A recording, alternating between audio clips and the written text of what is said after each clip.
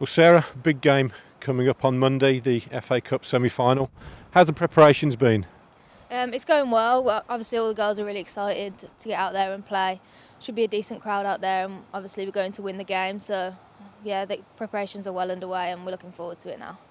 What sort of game are you expecting? What are the key points to it?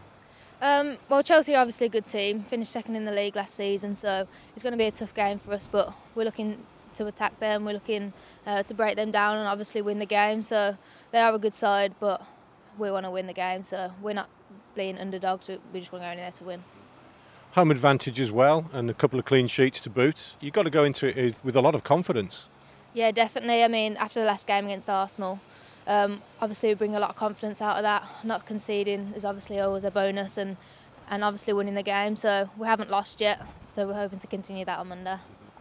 This team is pretty much a different team to last season at Birmingham. Do you think that's going to help as well, because Chelsea maybe won't be quite used to you just yet?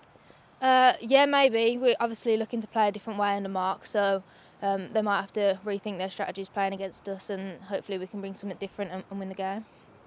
And yourself, last season into this season, about the move, what were your thoughts? Why did you want to come here? Well, I wanted to take the next step up. I wanted to up my game, and Birmingham was a great opportunity for me. Obviously, being close, I live around here, so my family able to watch in every game is another plus for me. So yeah, I'm enjoying my time here so far and looking to prove myself further and hopefully get more game time.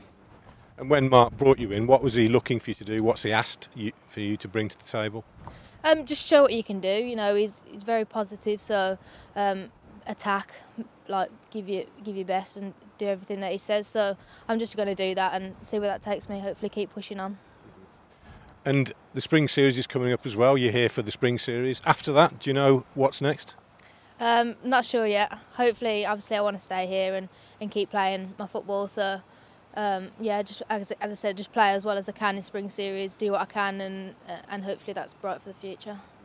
Just tell us a little bit about what Mark's done and how the team are playing. I mean, we've just watched training and there was a great tempo to it, and he wants everyone to express themselves by the looks of it. Yeah, definitely. I mean, every training session is different. We have loads of different drills each session, and it obviously keeps the girls in good spirits, and training's always fun and has a purpose to it. So obviously everyone's enjoying it. There's high tempo and there's competition in every spot on the pitch, so you have to play well in training to earn your right to play on a match day. And just back to the semi-final, is everybody dreaming of Wembley or not, or can't you get that far ahead? Of course, it's in the back of our minds, but we've got to keep it there for now and get the job done on Monday and get the win.